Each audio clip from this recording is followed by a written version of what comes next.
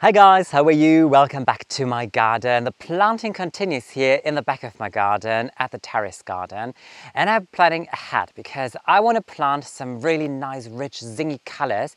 They're not there yet because if you look in my back, you see everything is very dreamy and whimsical. This is how I love to start my garden here, with like a lot of pastels, like blush and white and these like violet tones. But as the year progresses and the temperatures are rising and also going into autumn, when you suddenly have autumnal foliage in the garden, I love to have rich colors. I love to have like crimson and red and burgundy and deep purple and blue. So I really love that the garden has an evolution throughout the year. So how I want to structure today's video is, first of all, I quickly want to tour you around and show you the area where I want to do some planting with you today, which is just a starting point because I don't have all the plants that are bound to go into this area yet. Then I want to quickly show you what kind of plants I have planted together with you. And at the end of the video, I hope that I'm one step closer into developing the slope or the terrace garden for this year. So hope that you're going to have some fun with me in my garden today.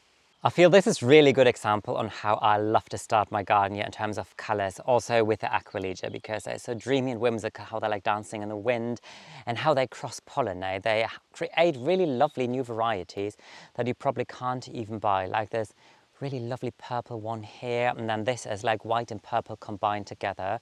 So really love this little drift. What I love too is, and I'm really keen that I can finally show you the flowers on this one. This is a clematis that I planted a couple of years ago, and I built this framework here which you can't really see anymore because the clematis is so vigorous, and now finally the first blooms are appearing. A wonderful blush tone, very delicate, especially when you have this big drift of Nepeta in the back there. This is a variety called Walker Slow. And you know what, I think they're just three or four plants. They're so vigorous here, they love it in the garden. This is everything what I want to plant today, by the way. So I put everything up there, but quickly I want to show you the area where these plants are bound to go. This is the second layer of the terrace garden, and in the back, this is where I want to plant with you today. So in the front, there is a really nice Cotinus here and some very dark bearded iris that you can just see on your right side. And then in the middle of it all, there is my bench. There's still a lot of landscape fabric here, which I try to cover within the next month or so. So if we continue walking, on the right you see all the plants that I want to put in the ground with you. And then on the left, Rose Therese Bonnier, perfect pink, heavily scented. I really love this rose. And then a big drift of bearded iris and Aquilegia in a very dark color, almost black purple. Quite incredible, really. Here on the right, there is a beautiful big drift of the Nepeta, and then down there, this is a terrace where I want to do some planting. There are some perennials in here, and they all came back really beautifully. First of all, there is a miscanthus. This is a variety called Red Chief. So in autumn, it is going to change color to a real beautiful crimson. Then there is another drift of allium. Those are summer alliums, kind of smaller, dark purple, but really lovely, really dreamy. Next to it, there is a drift of Panstamon, this variety called Dark Towers, which are propagated from seed. Problem is that they were not supposed to be here. I actually wanted to have them in the upper garden and I forgot to transplant them. And now it is clearly too late because they're almost about to bloom. So this is a project for next year. Bearded iris, oh my, I really have a big love affair with bearded iris, but this one is incredible, come on. They are even scented. I mean, the color, it's something in between blue, violet, and then white on the top, very lovely. Next to it, there is a drift of Great Burnet. This is going to come to bloom in around August time, so very long stems, and at the end, like red tassels. Then there is a drift of Asters. This is a variety called Violetta. The flowers are something in between purple and raspberry, so probably berry really is the best way in how to describe them, with a yellow center, quite vigorous as you can tell. So far they haven't collapsed, which is always a really lovely sight. And then here is a big space for planting. This is only mulch here, so quite some of the planting is definitely going to happen here. If I'm just going to show you all the plants that are here in this area, this is a really beautiful and totally out of place euphorbia. I actually propagated them from cuttings 2 years ago. And this is the first year that they bloom, and actually I forgot to transplant them because they were bound to go into the front garden, but this is going to happen next year then instead. But I'm just happy that they really flower, that out of a cutting you can create such a beautiful plant. I mean, it's fantastic. Here there is a drift of Iris iberica. I propagated those from seed, which I collected 2.5 years ago. So the first 2 years they were only having the foliage, which is also beautiful because it is kind of like a grassy texture, which is really nice sometimes to just lighten up a planting. But this is the first year where at least one of them came to bloom. Lovely, really lovely dark purple. Like in the long run, I think as they get established and when I'm going to have more of these grassy leaves and then a lot of those flower spikes, this will be really fantastic, really beautiful blob of iris here, Iris iberica. But yeah, what I want to do now is really focus on the planting today and give you a quick look at the plants that are bound to go into the ground today. But as I swing around, just look at this combination. I mean, this iris in combination with the napata, that makes me really happy. As I told you before, I really want to focus on rich and vibrant colors in this area, and then I love to combine it with some foliage interest. My cannas that have all overwintered, they didn't look too promising in the beginning. I think I potted them up 2 months ago. And for ages, nothing happened, and I really thought I lost them all. But now, since the past 2-3 weeks, suddenly, I start seeing the first shoots and even the first leaves are revealing. So what I will do with all of my cannas is I will take them still in their pots, put them in my cold frames, keep the cold frames closed because I think that this additional heat is really going to help them to bulk up fast and produce a lot of those leaves that I want to have in this area here. Nevertheless, I already have one plant that I grew from seed that is also providing me with a lot of leaf interest. This is Ricinus. I had it last year and I sowed these seeds, I think 3 weeks ago. It takes a while for these fairly big seeds to germinate, but once they do, there's no stopping them from growing. This really happened within the past 7 days, and last year when I had them, an individual plant can grow between 1.50 meters and 2 meters in height. Like in their original habitat, they actually create real trees, but here they are tender. So once the first frost comes, they get mushy and that's it for them. But they're very easy to grow, and I think that they are absolutely perfect for every border because they have quite big leaves in a nice dark color. They're still green now, but as they mature, these leaves are going to be very dark burgundy, and then you also have quite intriguing blooms and the fruits kind of looking prickly, comparable with lychee maybe. Next thing that I have, this is something from my previous planting project and I still have a couple left over. This is millet, variety called Red Jewels, and I always love to have grasses. This is an annual grass, so it is really whimsical and it is something very soft and like airy in a border, especially when you have big bold leaf textures, something like canna or Ricinus. I think grass is always wonderful in the mix. Then one of the focal plants, a must for this part of the garden, are dahlias. And here, this is Camorra Makeup. I had it last year here. I have 6 plants in total. These are already 3 years old, and you can tell by the size of the container that the individual tubers, they are very big. So they all overwintered really well, especially on this variety. I have to say they overwintered extremely well. They already started to shoot even in my basement. And you can tell that within the past couple of months, really, I have really nice, bushy, vigorous plants. Slugs and snails haven't attacked all of them, so I can have 2 nice blobs. One is going to go right here, 3 plants here, and then 3 somewhere over there. Then this is everything that I grew here, grew from seed or overwintered. Next are plants that I found in the garden center. So I drove to the garden center, not really knowing what I'm actually looking for, and then I found these. These are fuchsias, and fuchsias are actually annuals, but there are also some varieties that grow like shrubs, and this one here definitely does because it is really woody. So they told me in the garden center that I might have a chance that I can overwinter them if I want to leave them in the ground. I have to wrap it and mulch it really well in winter time. I only have 3 plants just to see and try out and test it, but why I really needed to have it is because the individual blooms, I think they're very nice, they're very elegant. They have these long stems and then they just like bell shape hanging down, waving in the wind. Again, very nice with the grass, by the way. But they combine my color palette that I have for this area here. So the individual flower is pinkish red and then purple. And I think it is always nice to have certain kind of flowers that combine your color concept. I want to put it more at the corner of a terrace because as it branches out, I think it's going to be really nice when these long flowers are bell-shaped, kind of like flowering, hanging over the corner of the terrace and waving in the wind. So I'm really excited to see how they will perform throughout the year. The next plant, this was an impulse buy. I saw them and I thought I need to have them. Steely blue salvia. Look at these flowers. I mean, they are just magnificent, aren't they? Fun thing is, no label at all, and they were labeled as lobelia in the garden center. So I was like, that is a salvia. That is definitely not a lobelia. They are definitely annuals here, so there's no way that I can overwinter them. But I thought maybe I can collect seeds later on in the year. The reason why I bought them, I thought that they work really well with the dahlias, because the dahlias Kimura makeup is dark red, not burgundy, but a nice dark rich red, and then the blue in between as an underplanting, and as this kind of like flower spikes are like poking through here and there throughout the entire year, I feel that this might be quite a beautiful combination. This is a first for me. So what I will do now is take my plants, distribute them here. Everything is mulched in. This is the one thing where the mulch sometimes is not ideal, but in the long run the mulch is always great because it really retains the moisture in the soil. But now, if I plant something big like this, I really have to remove the mulch and have to see how much soil I have to dig out, but still I'm excited to finally get my plants into the ground. I very quickly wanted to show you my cannas now that I talked about it. So some of them you see, they're not looking too bad, at least there are a couple of leaves. Some of them kind of look totally dead, while others there is at least a little sign of fresh growth coming here.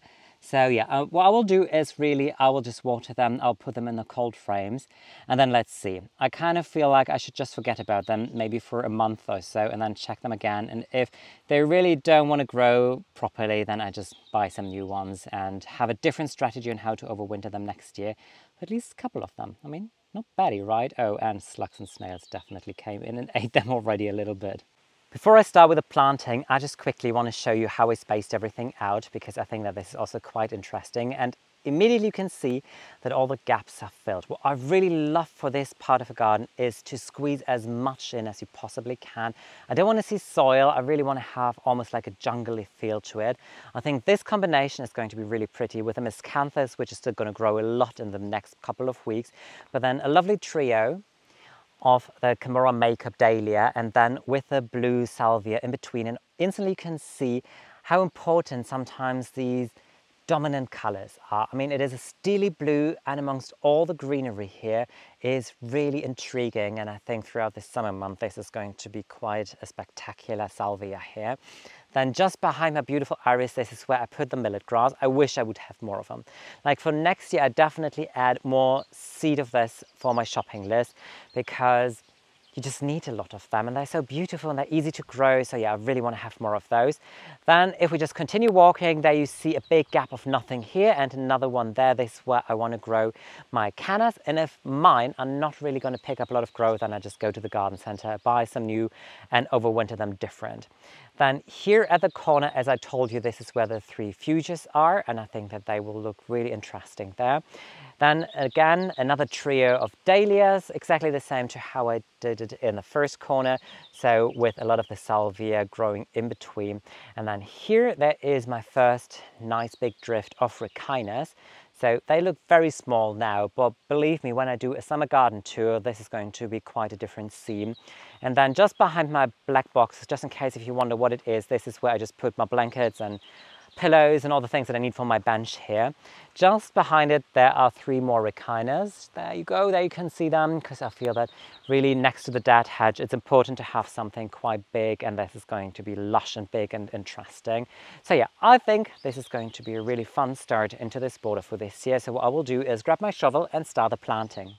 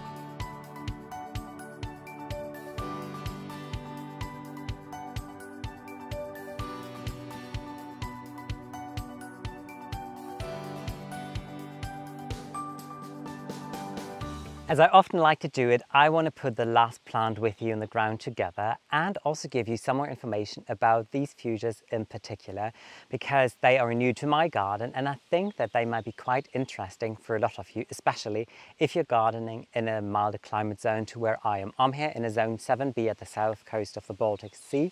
So it is a little iffy if these plants are going to make it through winter, but if you are in a warmer climate zone, they will make it through winter. And then they can be really intriguing shrubs really, because according to the label, this variety can grow 1 meter or 1.50 meters in height. So it is really a shrub. It's not like one of these common average annuals that you would normally grow or when you think about fuchsias. In terms of location, they prefer full sun. So here they get a lot of sun throughout the entire first part of the day. Then at noontime, there is a little bit of shade casted by these big trees here to my right, which is not always bad because then in the big heat of noon, they won't suffer so much. And then also the nice thing is that the moisture generally stays fairly well in this area of the garden.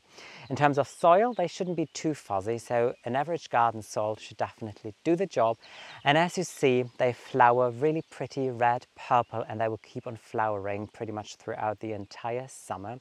The leaves, they are elongated, nice fresh green, a little bit red, veins running through those leaves, and they will drop those leaves in winter time. So if you grow it as a perennial shrub, what you can do really is come in them in about March time and cut it back as you would most of your hardwoods and shrubs in your garden. When it comes to the planting now, so let me just try to find a good spot for it. It's going to go right here in the front of a corner. So just imagine now, if these branches start grow outwards here and then they're like spilling over, is that the right word? They're kind of just like hanging over here, and then I have this cascade of really cute bell-shaped blooms. I feel that this is a really nice and intriguing combination. So what I do now, just waddle the soil around a little bit here. It's nice and lofty in this area because I prepared it. Then I come in with the organic bone chips that I always use. They break down to nitrogen and they prepare your soil. So just a little bit in here, just give it a good stir, and that's it. So now let's see. They are a little bit pot bound, and pot bound basically means that the plants were in the container quite long and the roots start growing round and round in the container. And depending on how the roots look, you might want to loosen some of those roots. If you have plants that have really fibrous roots, for example heather, I would always recommend do not disturb it. But if you have plants that have big fleshy roots and leader roots like this fuchsia does, so if you look here, for example, I hope you get to see it. This is where you can come in and try to untangle it so that this is going to grow. See, this is what you want to release from the big tangle so that it's not going to continue to grow round and stays pot bound. So I'm just going to come in and get some of those bigger fleshy roots. Nice. That's pretty much it. So they are loose now and then planted level to how it was in the container. Always, every plant has a front and a back. So here, the front basically is facing like outside of the terrace so that these branches are reaching towards the sun, like west facing. Always firm it in nicely so that the entire rootstock has a good contact with the surrounding soil. And then back goes the mulch. I also saw last year I had some snapdragons here. The variety is Cherry Cola, mini Cherry Cola, something like that. Thompson Morgan seed. They were really pretty and I self-seeded. Some of them volunteered to come up here and I was like, oh, I'm just going to leave them because they were very pretty last year. So I'm sure that they will be the same pretty this year. Isn't that cute? I like it. I had a moment where I thought I might want to take away the wattle fence here, but I still think it is nice. I really want to go for a jungly feel in this area, and jungle it is. Jungle with plastic, yes, but I'm still on my mission. I'm gonna mantle all of it. So at one point, the backdrop will be beautiful black stained wood, but I think it's so nice to see it also from this angle now, and to see how everything fills up. Especially, you know that a lot of these plants that they will definitely grow in fairly well and they will grow to quite a substantial height, especially the dahlias. They'll grow pretty much the height to what these asters are already now. But from this angle, look how nice it is with the sun, like with the trees in the back and then they cast the shade and you see the reflection of the sun. I really love it at this time of the day. I also love these. I think when they're going to pick up some growth and they be smothered in blooms, they look really, really pretty. Aren't they nice? For a lot of time, I thought maybe they're a little, I hate to say it, dated, but actually I think that fuchsias are quite cool and they really deserve a revival. So I'm on a mission to start with these, and let's see maybe more for next year. Really happy with the salvia. I have watered everything in already. My goodness, the salvia.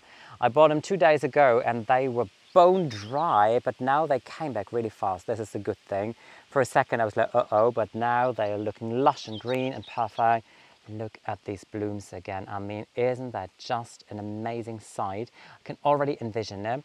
In the back there, still very, very small, the Ricinus, but I know that in a month, maybe 2 from now, they definitely cover up all of this like landscape fabric in the back.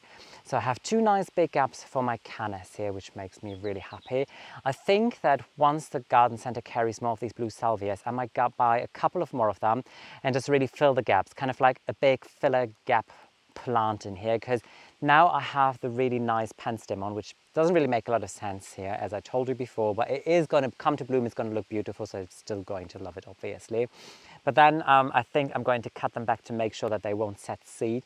And then maybe I'm just going to fill the corners with some more of these beautiful salvias also here at the front in between the millet grass. Yeah, I think this is going to look really cute, but for the moment, I'm really going to enjoy all of these bearded iris here and also the nepeta. It's filled with bees, by the way. It is the perfect plant if you want to attract a lot of wildlife to your garden, because a lot of different kind of bees are even in here. That's it for today's video. It's really warm, by the way, again, so I'm just looking at myself and I'm like, oh my, I look a little bit like Parma ham in the sun, and you know what, I also feel the part. But it's kind of nice here now, sitting in the shade of the trees. There's a little wind picking up, and the beauty of the slope or the terrace garden, and I keep on telling you, but just in case if this is the first video you ever see of me, see, I'm sitting here and the bearded iris, they're towering, they're taller to what I am, so you really have a total different vista on your plants suddenly. Also, when I sit here, the dahlias, they're kind of like surrounding me. It is just a really intriguing space, and it just has a lot of opportunities on how you can explore your garden in different levels. But I hope that it was interesting for you, maybe some inspiration for your own garden, some inspiration for some new plants or for some color combinations. I'm going to give you some updates and I'm going to keep you posted. So thank you so much for watching today's video. Thank you if you give me a thumbs up. Thank you if you subscribe to my channel. And I'll be back very soon with more garden projects. So I hope you are too, and I'd love to welcome you next time around. Take care, guys. Bye.